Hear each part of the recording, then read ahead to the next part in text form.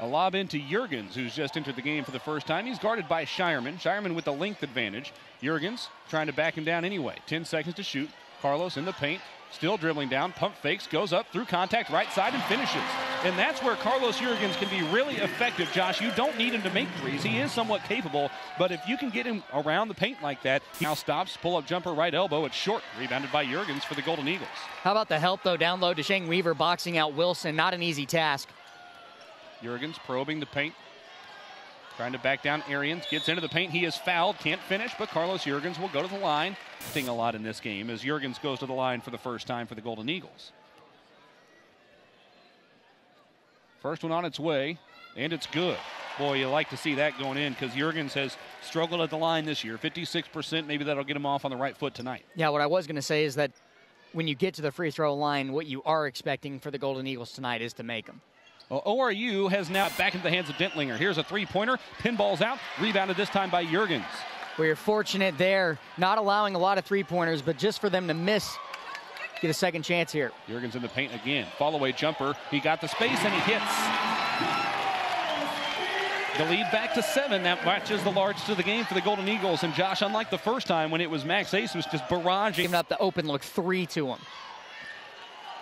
South Dakota State 1 for 2 from 3 in the game. Jürgens again trying to back his way into the post. Needs to get rid of the basketball. There he steps outside the lane. Short jumper, and it hits. Carlos Jürgens with 8. Excuse me. Yeah, 2 for 2 from deep. These two teams have combined to go 6 for 9 here in the first half from three-point range. Follow-away jumper. Friendly roll for Carlos Jürgens. Now hands it to Jürgens. 15 to shoot. Plenty of time. Jürgens into the paint. Pump fakes. Now goes up. Bank shot around the rim. Out and then back in off glass again. Carlos Jürgens. Thought about the three, but Shireman very long can affect the shot. Gives it to the corner. That's Jürgens. Jürgens squaring up the defender. He'll try the three-pointer, and he got it! Carlos Jürgens with a big shot from in front of the Golden Eagle bench.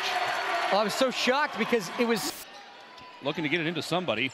Lobs it into Jürgens. He was very close to that 5-second call. Jürgens, guarded by Shireman.